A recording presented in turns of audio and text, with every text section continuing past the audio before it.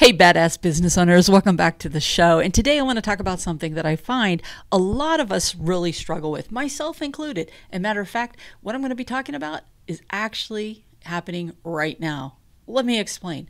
One of the things that I think holds back a lot of small business owners is their failure to be able to embrace change. And change happens all the time. You don't do your business today like you did your business last week, last month, last year, or whenever the case may be.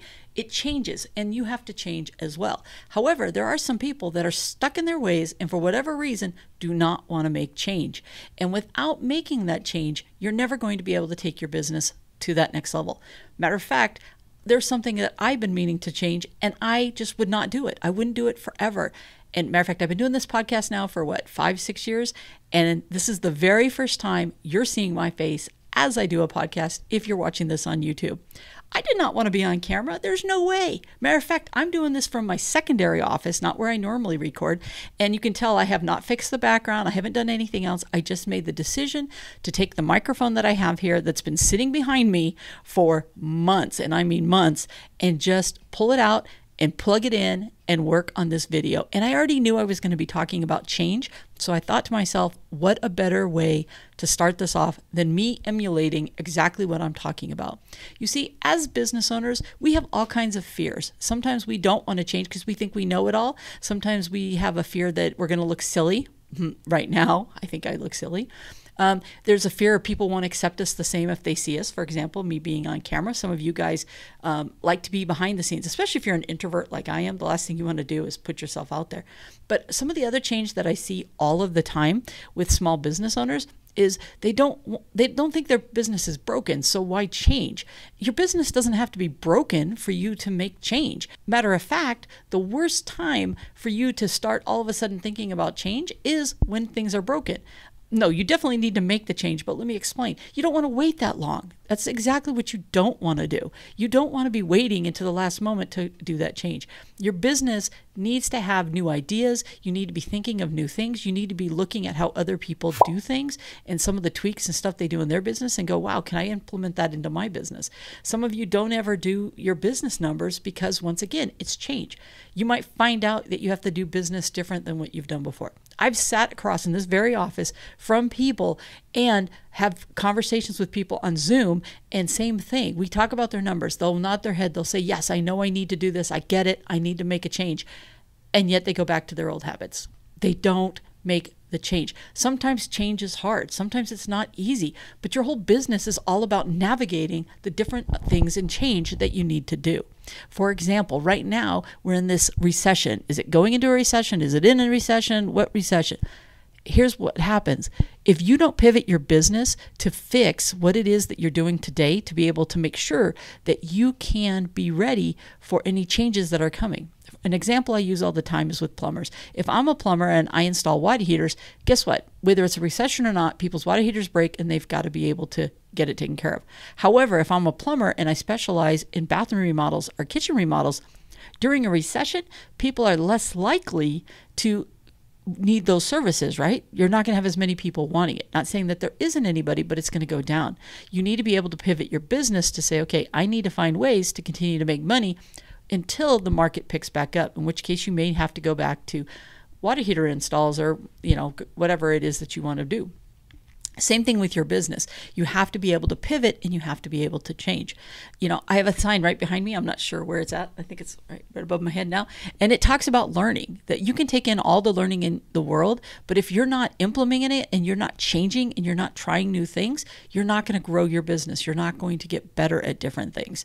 My whole point of what I want to try to get across today is, if you want to grow your business, if you want to have a different business, a better business, stop being closed off to change. You know a lot. You're right. Nobody else probably knows more about your business than you do. But here's what you don't understand.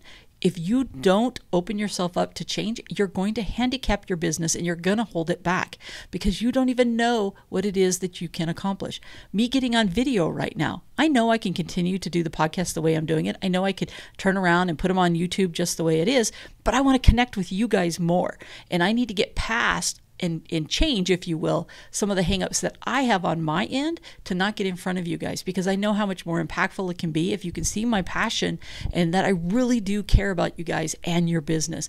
And I really want you guys to take it to the next level. Yes, there's a lot of things I'm going to have to do to make it better, right? I'm going to have to fix up this background behind me. I'm going to have to get past my insecurities about being on camera and that I may not look the way that you think I should look.